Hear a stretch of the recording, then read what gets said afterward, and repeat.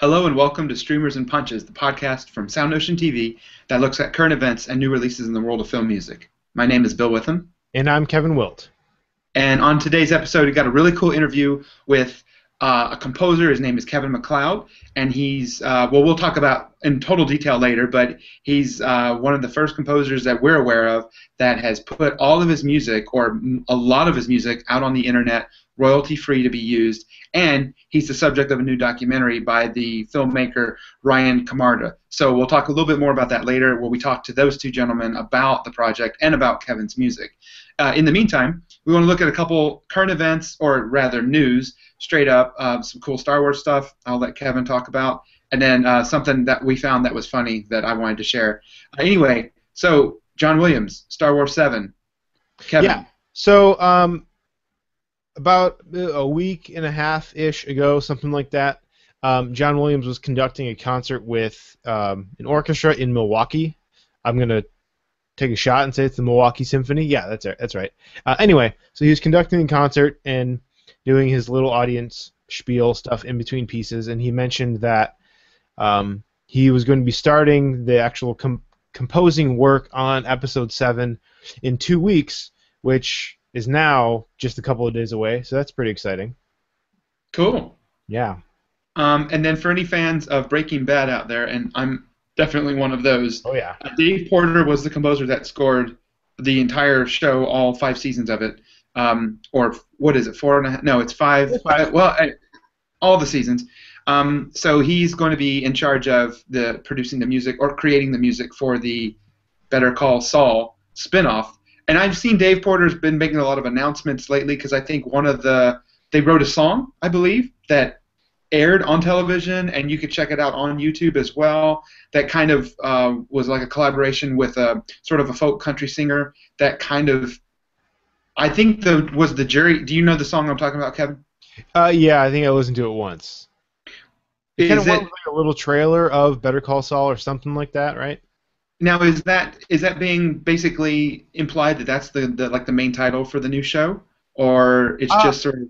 That's a good question. I'm not sure if it will be or not. I mean, certainly that song was written specifically for it. I mean, it talks about it's directly about that character. I don't know if that'll end up being the main title for the show or not. It's, the producers and people involved have said that it's going to be a lighter show, much more of a comedy than Breaking Bad. Breaking Bad was obviously very, very dark, although it did have some funny moments. This will be more on the comedic side, because I say that because it would be inconceivable to me that a show like Breaking Bad would have that kind of song as like an opening title. It just wouldn't maybe fit the tone. But this show could be a lot different, so who knows? Maybe that is going to be the case. I don't know. Well, I actually I have a little small Breaking Bad story. I was scouring YouTube the other day, and I did not run across the song that we were just referring to, but I did see that there was a fan that had compiled every death scene from the entire run of the show, and it was really well put together because they used the sort of periodic table graphics to represent the different characters, and they had different title cards, and it was 30 minutes long, and I was like, wow, this is That's kind of a lot of people dying. It's kind of amazing. And of course it was a violent but shallow experience because you weren't able to watch the show and learn anything about these characters, but it did bring back a lot of memories. But it reminded me that was a very dark and sometimes very bleak show, and Saul's part of the show was funny. And I often thought if he had more time, the tone of that episode could be almost completely like more humorous, and to actually enjoy his character a little more. So it sounds like this show is going to sort of deliver on that promise in a way that I know the Odenkirk, I believe Bob Odenkirk, the actor, I know he's more than capable of. So I think it would be really cool and definitely something fun to tune into, and tonally a lot different than the Breaking Bad show. Yeah. So that'll be fun. So, and speaking of things that are fun, so I found, actually, Kevin, you linked this, so I saw it. Yeah, and I think it just popped up on Facebook somewhere. I don't remember exactly who shared it that I found it from originally. It's a little bit of a guilty pleasure thing. It's a game called Is It Trent Reznor or a Household Appliance? And so you go to this website, it plays like a 2 or 3 second clip of audio for you, and you have to guess whether the sound you just heard came from a piece of music written by Trent Reznor or is the sound of a household appliance. And it's fun. I mean, obviously it's poking fun at Trent Reznor a little bit. And now with his newest film, Gone Girl, out in theaters for the past 2 weeks, we're hearing some brand new Trent Reznor music, and a lot of people talking about how important that score is to the film, and of course his ongoing collaboration with David Fincher and all that kind of stuff. So it's not a surprise that there's a little bit more attention towards Trent Reznor recently, but it's fun. Again, it's a guilty pleasure. Yeah, all right. He writes a lot of drony electronic stuff. I get it. Bill, you and I were talking about this before the show. We both played the game. It's actually, I don't know that I'd go so far to say it's an easy game, but I think I did okay. When it was Trent Reznor's music, most of the time I was able to get it, and when it was a household appliance, I was able to get that too. Well, I mean, I missed the first couple, and then after that, I fell into my groove pretty well. But it was kind of, shameful to hear something and think that's a vacuum cleaner, and it says no, that's music from The Girl with the Dragon Tattoo. Right. Right. I felt very shamed after that. But I mean, I enjoyed his music in The Social Network. It's music and it's sound design, and it was a very cool component to that film, and part of what made the film successful. And I just think it was really cool. There was some really nice ideas in there, texturally and sonically, and it kind of is more of a Hans Zimmer mold of approach to scoring. They even talked about it. There was a video that's also going around right now through New York Times, or at least some of the same composers posting this. The other, the household appliance link were posting this one, and it actually came out when Girl with the Dragon Tattoo came out, and they talked a little bit about Social Network, but they showed his studios, and it's full of Moog synthesizers and things like that, and so there's a lot of hours spent doing these things. It's just kind of a different approach to scoring, and they even had basically said we made probably about 17 tracks and then just sent them all off, and I don't think they scored it. I think they just made the tracks. I don't think they looked at picture and matched actions to music, which is what scoring is. I think they just were basically creating mood pieces for Fincher, and they said, we sent off 17 for, I think, Social Network, and he said, and they took 15 of them, so they were, it was an interview with. It really becomes a big job of music editing in that case, of just placing that right. music correctly. Right, and of course it's his collaborative partner, the British composer Atticus Ross, was the two of them have been kind of working side by side on all these projects, and they said so it was a nice validation to get 15 out of 17. Yes, these are good without any changes, and then it becomes like when Nolan asks Hans Zimmer to write Interstellar music, which hey, we'll get to hear it next month. So there's that. Yeah. And not seeing any of the footage, he just gives them some sort of emotional cues. Give him a script. It's music for a film called Interstellar. It is not itself interstellar music. Right. Travels between stars. It's music that is very much grounded here on planet Earth. Right. No, but we mentioned a couple months ago on the show that Hans Zimmer had said he'd been working on the score, maybe had finished the score or something. Christopher Nolan didn't even, he didn't let him see the movie, right? It was completely. I'm trying to remember now. Yeah. And you had a couple of snarky comments. I'm sure that sounds like me. Yeah, that sounds about right. Yeah. So, Bill, what have you been listening to lately? Okay, so just real quick. So the Lego Movie. I had heard about it for a while, and I saw it. And first of all, the movie was really enjoyable and very funny and very attention deficit disorder, but in an enjoyable way. It's definitely a film for children, but a lot of the humor was also aimed at an older crowd as well. Mark Mothersbaugh scored it, and it was a lot of fun, and it worked perfectly in the film. So that was cool. Grand Budapest Hotel by Wes Anderson with the score by Alexander Desplat was really, really enjoyable as well. Yeah. And of course, I really dug that one. I mean, I think I'd talked about it on the show a couple months ago when I saw it in the theaters, And Yeah. and I sort of mentioned at the time, he had been scoring so many movies, and you see lots of different movies with Desplat scores in them, and none of them had really done a whole lot for me. But Grand Budapest Hotel sort of converted me to the church, so to speak, because Well, it's yeah. so much fun and so radically different from, say, like Harry Potter and the Deathly Hallows or something, Mhm. that clearly you've got to be really versatile to do something like that. I mean, that's hard. Totally. At this point, I'm not just a believer, but I think he can just do anything. Any project that comes down, comes on his plate, I think he can knock it out. And it's yeah, like you said, it's very colorful, very fun score. If you rent it, listen to the music all the way through the end credits, because it has this kind of like Russian, it's like a Russian balalaika orchestra. It's just nuts. It's so fun to listen to, and you can just imagine these like Russian dancers dancing to it. Right. It's just a lot of fun. And then I'm on the, as they call it, the Netflix schedule for The Walking Dead. So that means I'm knee deep in season 4 right now. And again, I just want to give a shout out to friend of the show, Bear McRae. I've been really enjoying the very subtle use of the score. Still love the main title, and the show is just really cooking along. I did catch we were talking about guilty pleasures earlier.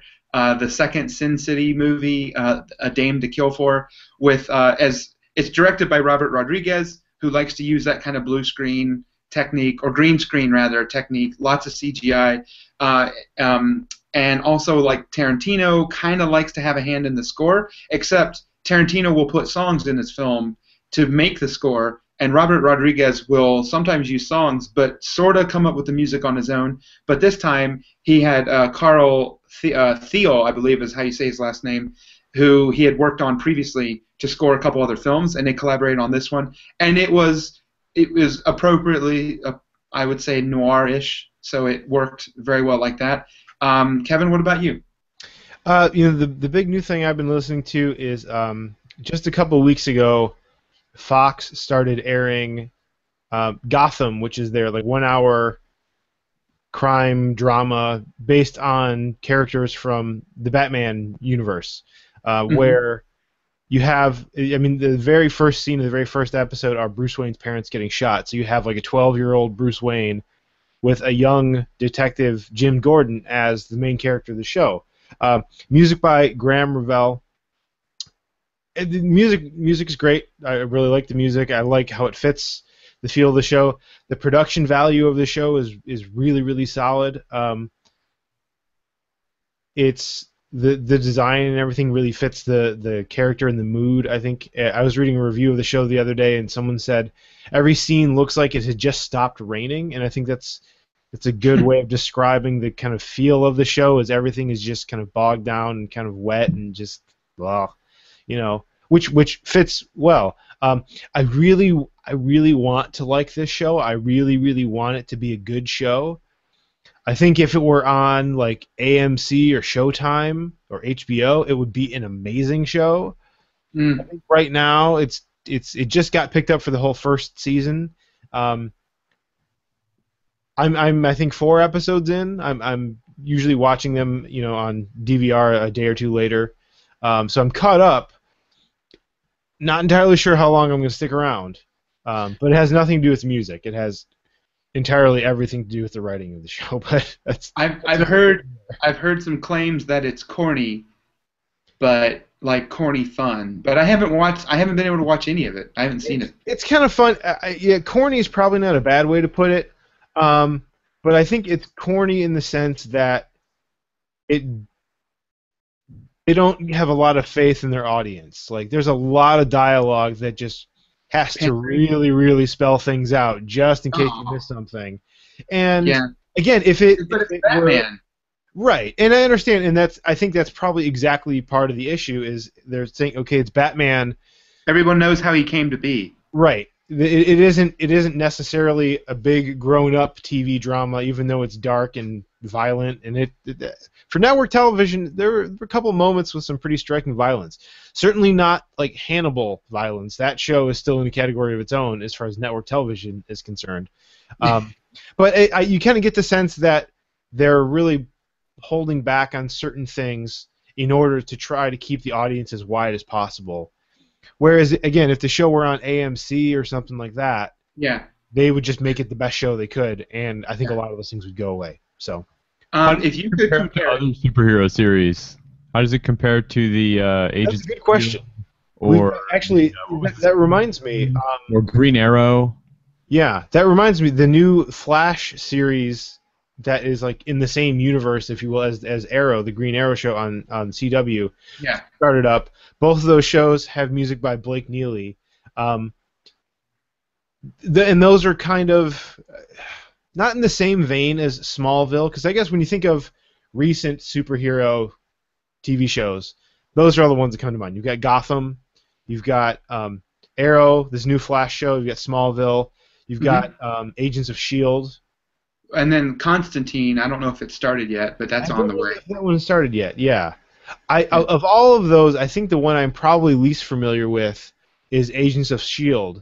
Um, Oh, you don't watch it at all? I've only caught like part of it, and I don't really know why. I mean, maybe it's because I'm more of a DC guy. I don't know if that's a good excuse or not. Early No, on, it's it was kind not of because terrible. I'm a DC guy.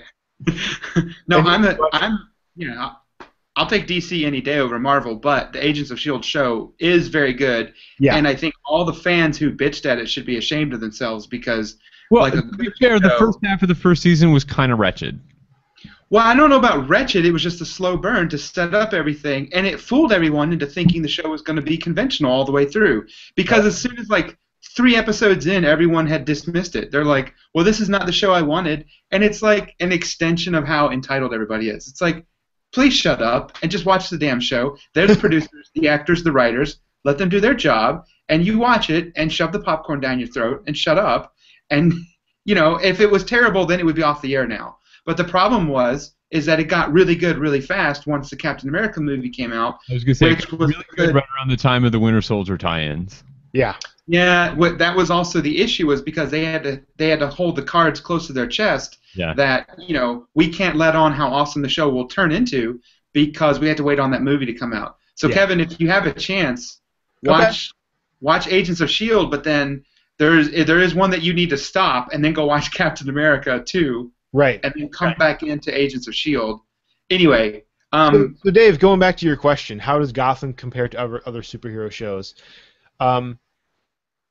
All the other ones in that group, Smallville, Arrow, and The Flash, I think are in some ways geared towards a younger audience. So by comparison, even though the Gotham may be a little bit clunky, I think it takes itself more seriously as like an actual grown-up TV show, primetime network kind of thing, compared to those other shows. I mean, Arrow is a good show. I like just the fact that Green Arrow has a show is really cool. But a good part of that show is about the guy who plays Oliver Queen walking around with his shirt off. I mean, that's a big part of that show. So It's about his Gotham act. isn't quite that transparent in its, if you will. Now, so here's my follow-up question: Gotham, with the music that Graham Revell wrote and the look and the tone, which Batman movie series or which Batman movie does it most closely resemble, if even in the ballpark? Tim Burton, Joel Schumacher, That's a good one. Nolan. I would have it's pretty highly stylized. I would probably put it somewhere in the direction of like the Tim Burton ones, not quite so out there in terms of the stylized. Probably maybe even closer, believe it or not, to like the Batman the Animated Series, which is just very stylized in and of itself, but not so far out there like the Tim Burton Batman movies. It certainly is not comic booky like the Joel Schumacher movies, but it's also not quite. It's a little bit more stylized. So not realistic like Nolan. Right. Like for example, the police precinct that Jim Gordon and Harvey Bullock work in. Like in a Christopher Nolan movie, you would expect it to be very realistic, like just a cold business building with fluorescent lights and stuff like that. Yeah. In Gotham, you almost feel like it looks to me like a retrofitted cathedral. It has that much kind of style to it. So yeah, for me, I guess that maybe puts it closer to Yeah. to Tim Burton. The Tim Burton It's Batman. almost been a little over designed in some aspects. Yeah, yeah. Yeah. Okay. Okay. That's fair enough. So, I will eventually check it out, and I'm yeah, curious what the music in Flash is like. I haven't. yeah. I caught the pilot of that. That one was pretty good. Again, I probably Blake geared Neely. towards a slightly younger audience.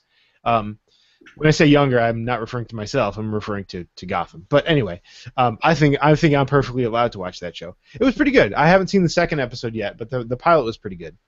And Okay. that's always one of the funny things I think about Flash, the comic book character, is his origin story is kind of absurd.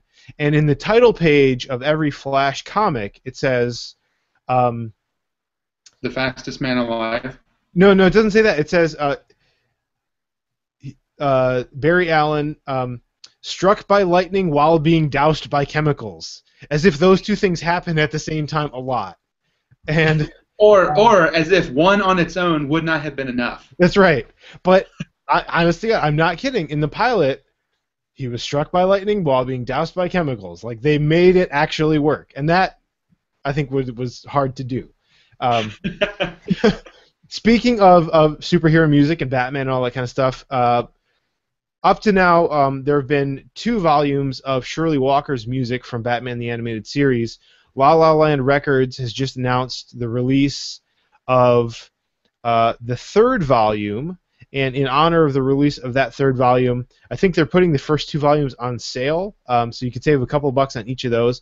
Those are 2 collections I've been meaning to get, because I've gone back to the Kevin Conroy, Mark Hamill, Batman the Animated Series. Mm-hmm. Man, it's really good music. I don't care that it's a cartoon. I don't care that it was a TV show. It's just really good superhero music, despite those things. Live orchestra. It was composed, orchestrated, and scored, and the animation is fantastic. The writing was great. The voice acting. It was like a golden era all in and of its own existence, right? I mean, the Marvel cartoons never got near that. Even a lot of the more recent Avengers was really good for 2 years, but then they killed it. But even once you get to like the couple of different runs of Justice League and things like that, it was never that same level of music, I think. Yeah, no, it was great. The Batman animated series all the way through was kind of amazing. Yeah. So really, really good there. Yeah. Let's see. Another new release I wanted to mention. Usually we're talking about CDs. Maybe every once in a while we talk about a score. This is the first new release I want to mention that is a book. Because believe it or not, sometimes, Bill, you and I actually read books. We can read. Every now and then. Every now and again. And not just comic books, because we read a lot of those too. This is a book, I think it just came out not too long ago. It's called John Williams Film Music, Jaws, Star Wars, Raiders of the Lost Ark, and the Return of the Classical Hollywood Music Style by Emilio Audicino. So this was written by a gentleman who did his master's thesis and his PhD in Italy, all on John Williams music. And so this book is more or less an English translation of his dissertation that has been made a little bit more audience friendly for the non-musically technical people out there.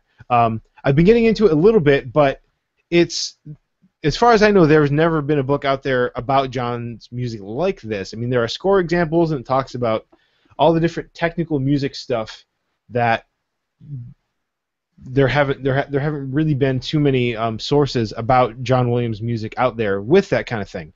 So like I said, I just got it yesterday. Just started reading it. I'm very excited to get into it though. Okay. So go to Amazon to buy a copy because it looks like it's a pretty cool book. Yeah. Well, maybe we should follow up with that after you finish reading it, like on the next episode. So in like 9 months or something, when I finish reading a book. Right. The book you'll give birth to a book in 9 months. That's right. Yeah.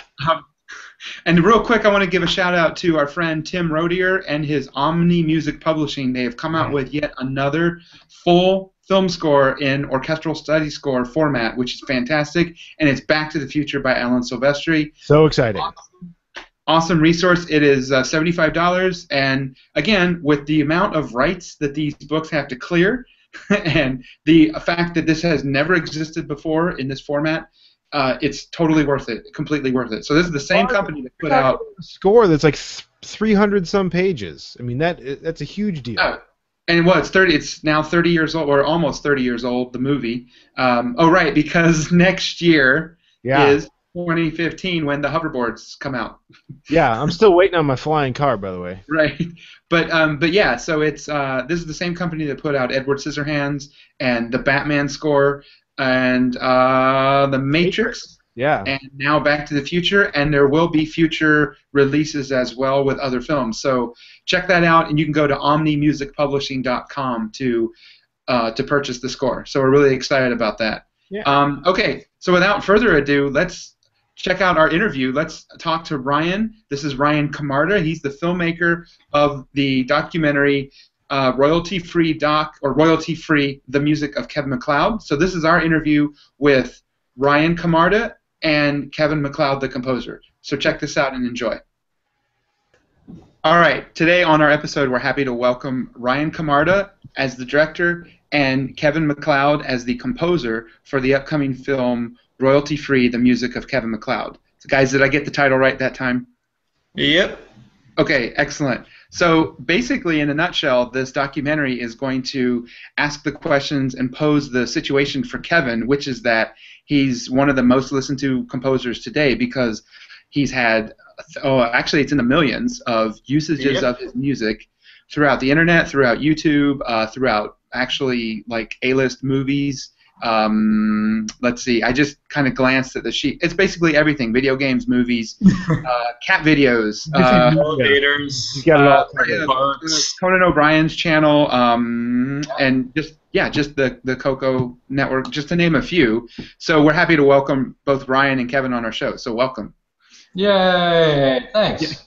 Yay! That was great. I was like, what are you gonna do with that? Yeah, no, I appreciate being here. I feel like I should leave. This is like too many Kevins. This is getting me confused. I'll just call you Wilt today. Yeah, I almost opened the show, so that's the problem. Okay, so thanks for joining us. You guys are both coming from various parts of New York, so we're all sort of East Coast today, just in various strung across locations across the country. Now, how did okay, so the project came along because Ryan, you knew his music. Is that correct? Yep, I've been using Kevin's music for years because it was good and it was free.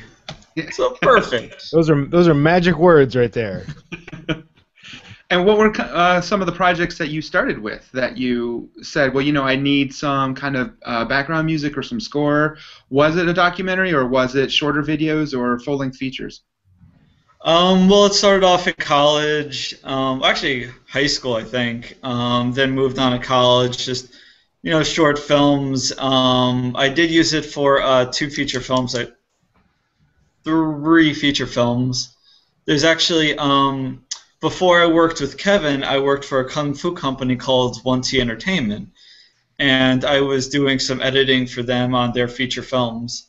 And the guy said, I hate the music, like, get rid of it completely, you know, screw over the other composer, find me some new music. And I was like, I know Kevin. And it fit perfectly. And then you just go back, next time you need something, then you know, it worked the first time, and I'll go back and see what else he's got. It looked like it was set up in kind of different categories, so it made it really easy for filmmakers to be able to choose certain cues or... Yeah, you can search by feel on the website, which makes everything way easier to find and really convenient. Well, let's actually shift over to Kevin, Kevin MacLeod, that is our guest, and talk about how did this all start for you, before the documentary, before any of that? How many years have you basically had this situation through, let's see, you've got the website is the main location that people would go to get it with Incompetech? No, wait, I want to say Yeah. Okay, which gave me visions of Office Space, but Yeah. It's the fusion of incompetence and technology. I mean, I started the site in '97, but I started doing music on it probably about 8 years ago, 9 years ago now, where I just had a bunch of music, and I'm like, well, I have a website. Why don't I just distribute my music on my website? Yeah. It's not that. I mean, it doesn't. It's like, wow, that's a masterstroke. No, it You was. make it sound so easy. I mean, this is before SoundCloud. It was before, all of the distribution things came out, and very few people were doing that. So why not? Was this even before you'd have? I'm trying to think of the timeline here. Was this even before, say, like the iTunes store? So just the fact that it was digitally available music that you didn't have to pirate from somewhere, that you could actually go out and just get it. Yeah, it might have been before that. Yeah, because that was Probably around. It was before, yeah. yeah. Yeah, and I just put it out there, and then one day some guy called me and said, "Hey, do you want to score my movie?" And I'm like, "Sure." And then I went out to Amazon and bought some books on how to score movies, As one would do, yeah. and did a test one, and that's done. Well, So- I guess that kind of leads to the big question for me is not only, even though I mean it would be easy and oversimplistic to say you're just giving away all this music for free, but have you been able to earn a living from this? And I guess part of that question is the situation you were just describing, which is, does this the business model you put together, I suppose, lead to like paid opportunities? Yeah, absolutely. If you're talking about like just getting new commissions, right now I've got a bunch of people who have gone through, film school and have just used me the entire time, and now they're getting out, they're getting jobs, and they have budgets, and they're like, hey, I know your music, I know it works well with what I do, you want to come in on this project? And I'm like, sure. You already like me. I don't need to sell my stuff on you, so that works out great. There's a lot of nice people who donate. I still license pieces for things where you can't put a credit. Like if you're doing a radio ad, you're not going to put a credit for me in the radio ad. Right. So is that kind of your stipulation? Because I've seen on your website, it's if you give me credit, you can use it. But situations where that's not possible, then you make other arrangements. Is that the idea? yeah, and it's $20 to $30 a piece. Sure. So it's even affordable for students, all the way up to BBC or Discovery Channel or whoever else pulls it off. So you said when you were asked to score film, you got a bunch of books and worked on it from that end. So when you first started, they were just sort of like fun pieces that had no necessarily specific intention. It was just, this is stuff I've done, and here it is. I believe it was. Yeah, I'd have to go back and look, but that sounds about right. Yeah. Well, what's your background as a composer? Did you have it was mostly just kind of electronic? Here's some ideas. Here's kind of like a jam session, or here's some cool things I wanted to try out, or no, I used to write back in the day for my friends in a rock band, or I'll shut up and let you answer it now. But I went to school for music education, so I got a good bunch of formal education there. Whilst doing that, I was in a party cover band, and then after I did that, I was doing music for an improvisational comedian group, and so I was just doing live improv music all the time, and that's probably where most of everything I know comes from. Does that answer the question? I don't even know. I'm just rambling at this point. No. That's what the show's all about, is just letting composers ramble. Oh, God. That's where we I've hear all seen the composers ramble. It's not pretty. No, that's cool. That's cool. One thing I was kind of curious about, I guess this isn't necessarily directly related to the business model that has gotten you all of these licensing opportunities, which is certainly a big part of the documentary and all that kind of thing. But just the sheer amount of music you've written, I think on the I think it's on the Kickstarter page, or yeah, I think, or on your website, or maybe both, mentions how many different plays you've gotten on different different media, like Bill was saying at the beginning of the interview, but just how many different pieces you have available, and it's a lot. Like, you composed a lot of music, and I'm wondering if you can maybe touch on that a little bit. Well, when you get a deadline, then you write music until it's done. You must have a lot of deadlines. I do. I stack them up sometimes, 3 deep. Because normally you send stuff out and you're waiting for somebody to get back to you with revisions, and then like, well, now I'm bored. I'm not just gonna wait here, so I'll work on the next project. And Sure. but yeah, it's I budget my time very very poorly.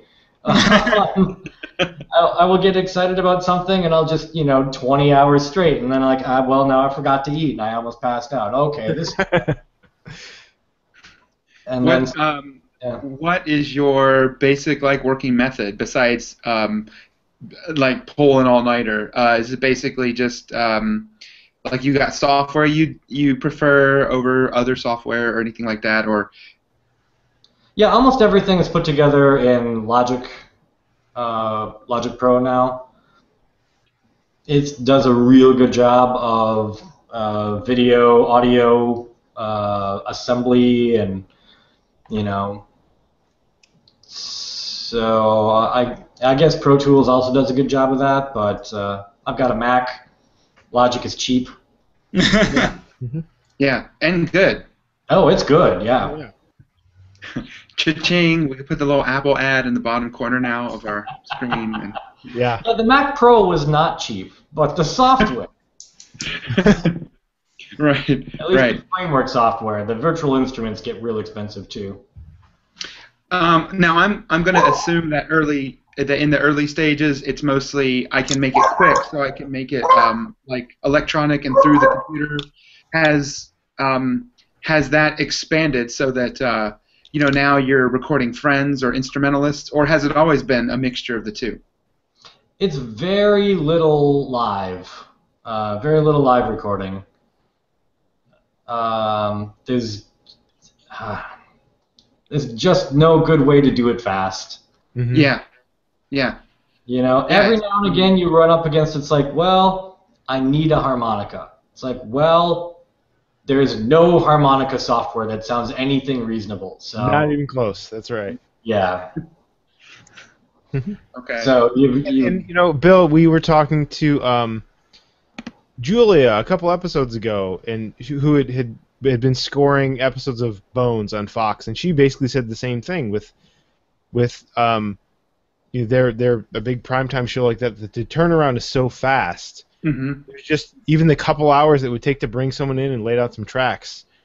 There's just time that's not there. It's interesting how that seems like it's more and more the reality for everybody, regardless of what the project is. Yeah. Well, let's see. I might have another question for Kevin in just a moment, but I wanted to bring Ryan back into it. If we could ask, so that his interest was, of course, like we said, that he was a filmmaker who had used some of Kevin's music on some of his earlier projects and was a big fan of it, and then wanted to create the documentary that we're talking about today because he just wanted to make it known. He wanted to put a name to the music, I suppose. And I just wanted to ask, it's a Kickstarter project. And so what state is it in at this point? Well, we're in a building phase. We're sending feelers out to press in order to get more attention. And the idea is we want to spread the news about Kevin and who he is and what he's done. Okay. All right. So it's still wonderfully in progress as yeah. Okay. Yeah. So by the way, to those of you listening, we will certainly have a link to this on our website, so you can check it out if you want to donate. to Ryan and Kevin's documentary. We'll try to make it as easy as we can for you. One of the on your Kickstarter page, Ryan, one of the questions you mentioned, or one of the things you're going to be investigating, is do other composers like what he was doing? And for either of you to answer, without giving away the whole documentary ahead of time, I'm wondering if maybe both of you could go into that a little bit. Especially Kevin, what sorts of reactions have you been getting from other people? Because certainly the internet is full of people who are kindly offering reactions to things. Well, I certainly haven't really gotten much hate mail about it, but I really don't know what other people think.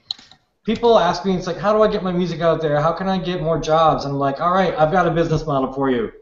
Steal it. Here it is. Right. Pretty transparent. You right. can use all of the... You say to those people, like, I'm not sure what you're talking about. This hasn't been a problem for me.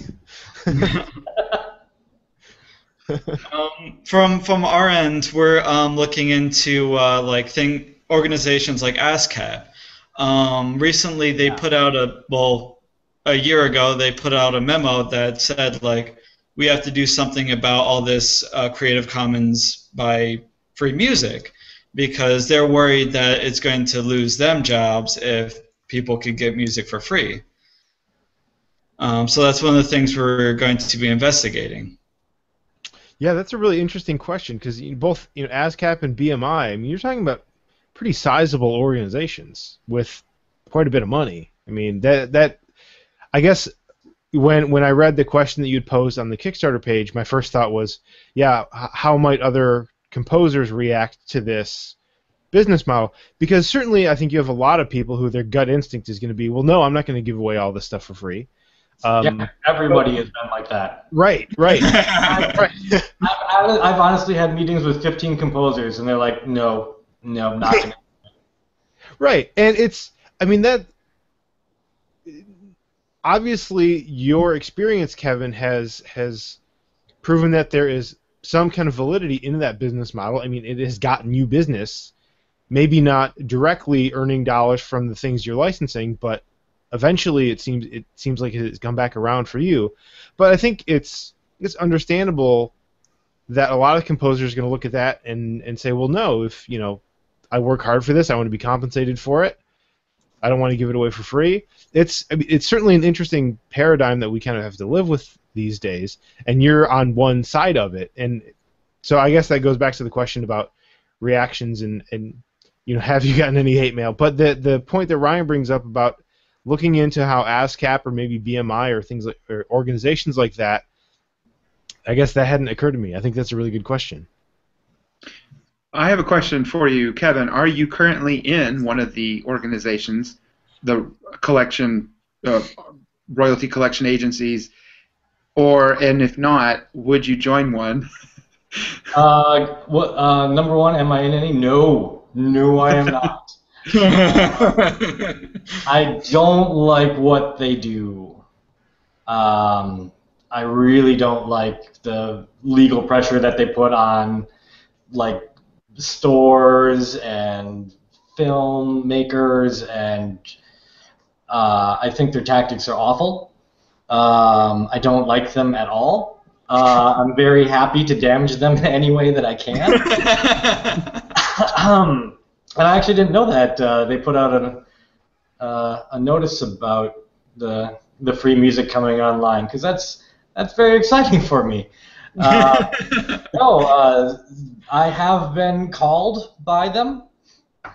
They're trying to talk me into, oh man, you can make all this money. I'm like, no, this is not how I want. I do not want to deal with the people who want to hear my music by forcing them to license stuff through this arcane system that I can't figure out. Most big houses can figure, if you've got a theater and or 432 seats, and they know all the calculations for that. But if you're just making a film that you're putting up on YouTube, you don't know how much money it's horrible.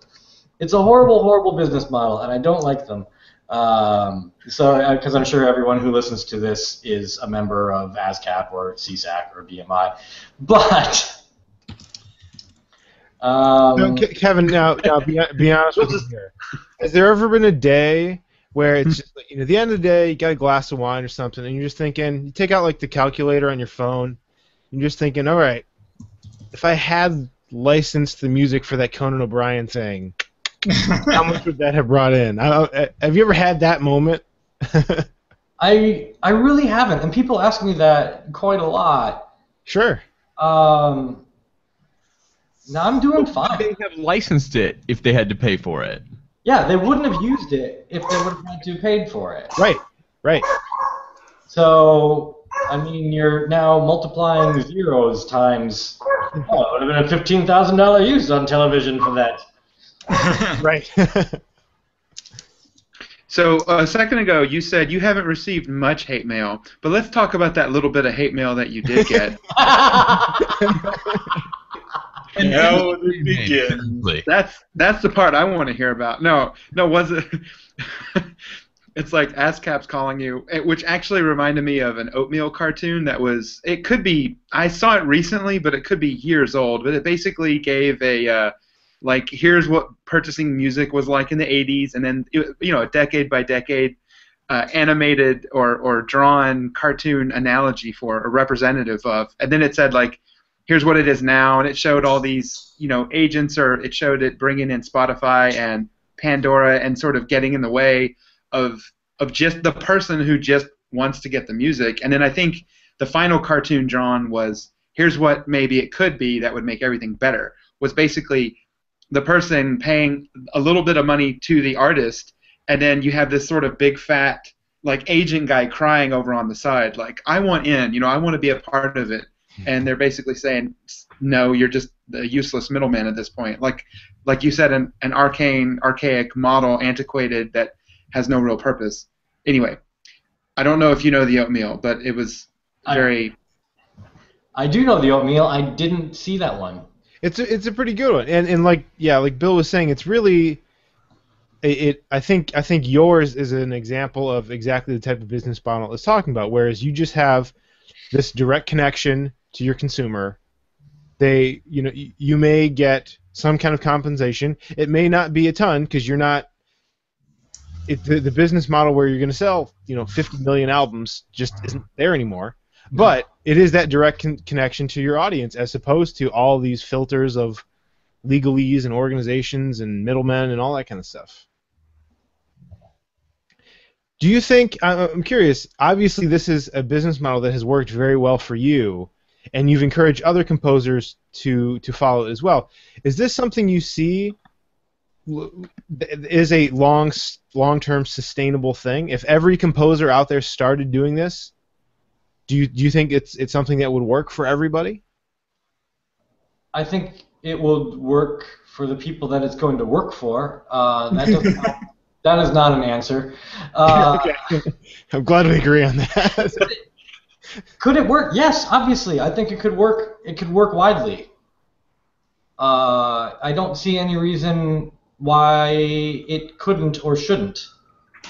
Okay. I think maybe in a strange way it might equalize everything to be almost exactly as it was when everything was paid for. So in other words, if everybody was giving their music out, then it might be Ryan's experience where he grew up going, well, he went through school, in film school, using the music from Kevin, and then so he kind of like grew into filmmaking, familiar with that work, and then got out and wanted to use it more. So there's a filmmaker that wanted to do it, but if someone else went to a different film school and used a different composer's music that was free, then they would grow into sort of a relationship with that person.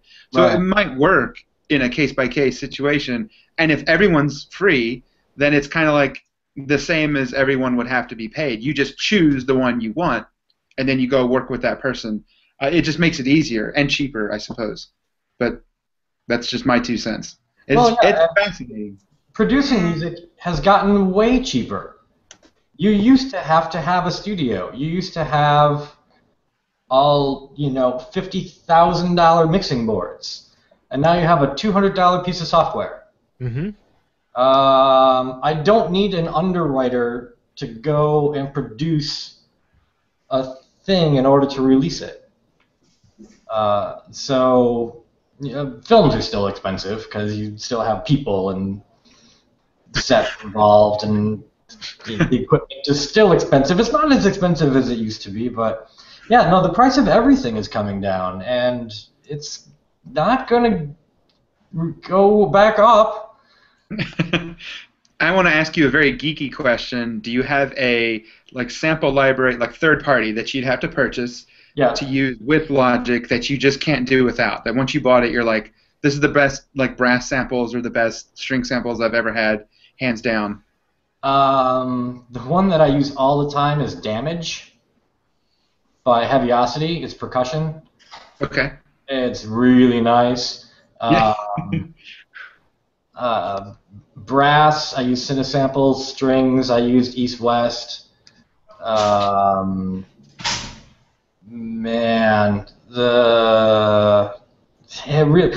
There's a great new guitar out from Ample that I don't think many people know about. Like acoustic guitar. Ample guitar. Have you heard of it? No, not yet. Well, just now. Yeah, check out the classical guitar. It is spectacular. It does it's really pretty. Okay. And then let's see. So we got the samples. Let's see. Oh, well, what's next for you? Can you talk about what's next for you, or are your projects all secretive? I have no idea what I'm doing, and I don't think anyone realizes this. So I don't know what I'm doing next. I just finished a film out of India, and I've got another one coming in December, but that's a long way off, so there's going to be a lot more films between here and there. I've just work. Right. Yeah. Have a good time. That is cool. And then you are able to, I'm not asking for the, the numbers here, but you basically are able to support yourself and write, or is this in addition to a job, or can you talk about that a little bit? This is my job. This is all I do. Awesome. Sadly, a lot of what I've been doing is dealing with legal things and helping people on email and things of that sort. And so, this last week, I've gotten to write almost nothing, and I'm getting a little anxious. Kind of getting the shakes a little bit. Yeah. It's just been all legal and contract stuff and social media things, and it's I just want a piano for 4 hours. I'll be fine. Yeah, there you go. Well, why don't we go back to the documentary here a little bit with Ryan? I'm curious. We talked about it a little bit. It's sort of in the finance stage right now. Is there a timeline, Ryan, you're looking for in terms of shooting and finishing the whole thing? Well, we have to go over and interview multiple subjects over the course of the year. So we're hoping it'll take about. We want to end, I believe, in. Have everything wrapped up in January next year. Okay. Just because we expect, because we have to interview the Fine Brothers and Jack Vale and all them, so we have to try to line up the schedules just right. While also we're interested in contacting animators on YouTube. CPG Gray, he uses Kevin's music. So when we explain what Creative Commons is and royalty free, we'd like maybe to have CPG Gray explain it so it's not boring talking heads. So with all this, it's going to take a bit of a time to put it all together, but we're going to do our best, and we want to make it sure it's polished, Sure. So, Ryan, let me ask you, I'm assuming I know the answer to this question. When the documentary is done, are you going to hire Kevin to score it? We were. Is the jury still out? Get some ASCAP licensed music, it'll be fine. That's right. we could use Kevin's music. I'm sure he'll be fine. Yeah. All right. Well, guys, it's been a lot of fun chatting. Anything else you would like to tell us about this project or collaboration before we let you go? Well, we really need your help in order to fund it and in order to spread the word. I mean, if we at least spread the word about Kevin, even if we fail the Kickstarter, at least more people would know who he is instead of just like, oh, hey, it's that guy with the music. Yeah. Scheming Weasel. Which is like what we usually hear on YouTube comments. Like, if you browse through, it says like, "Oh, Cypher, oh this, oh that," 5 armies. But people just like, but wait, who's that music? Oh yeah, it's Kevin MacLeod. Cool.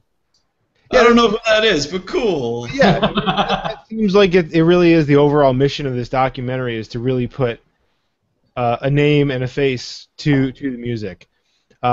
Hopefully, with our fives of listeners, we can some donations and some support and things like that. Yeah. Well, guys, it's been a lot of fun. Thanks for taking the time out to talk with us about Kevin, what you're doing as a composer, and Ryan, this great documentary you're putting together about Kevin. We wish you the best of luck. Well, like I said, we'll put a link up to the Kickstarter thing up on our website, soundnotion.tv/SAP. We'll have the link up there. And hopefully our listeners will go and contribute. And everybody, next time you're surfing YouTube or anywhere else on the internet, just keep an ear open for Kevin's music. Thanks for the invitation. Thanks for the interview. Yeah, our pleasure. Thanks, guys. Fun. All right, and thanks again, Ryan and Kevin, for speaking with us about the upcoming documentary that you're working on. And Kevin, that was a lot of fun, right? I've never heard of a situation where the composer just gave out all of the music, and then they're able to build up their own career basically from that.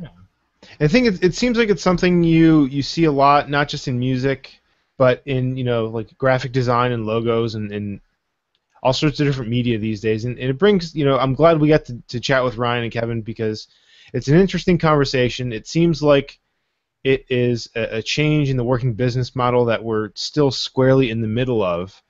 And I think there are probably a lot of opinions on both sides, and you could say what you want about that particular business model. I mean, a lot of people would make the argument that giving away your work for free devalues the work that other people are doing. I think there, like I said, lots of opinions on both sides. But when it comes down to it, I mean, you look at the work that Kevin's doing, and like he said in our interview there, he's able to earn a living writing music, and that is a lot more than what a lot of people are able to say.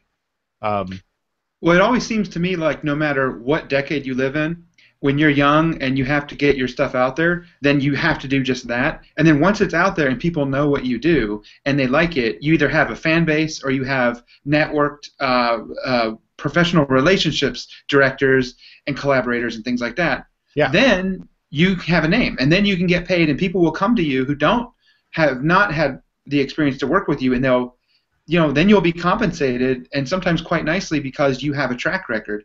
But it's always the big question of how do you establish the track record. And so what I found fascinating is he's just doing it in a completely, well, as far as I know, he's the first one to do it like this to have that much success. And so it's I think it's the beginning of a big conversation that may go on for quite a while. Yeah. He may be the David that takes down some Goliaths along the way. I don't know. That would be the ASCAP and BMI Goliath. But we'll see. I don't know. We'll see how that shakes out. Yeah. Okay. Anyway, well, that will do it for this episode. I was just going to say thanks again to Ryan and Kevin for taking out some time to talk to us. That is, so for anybody interested, it is Ryan Camarda and Kevin MacLeod, and the name of the movie is Royalty Free, the Music of Kevin MacLeod. So that'll do it for this episode of Streamers and Punches. You can listen to us on soundnotion.tv/SAP, where you can subscribe to the show, leave comments, and find links to the music we spoke about.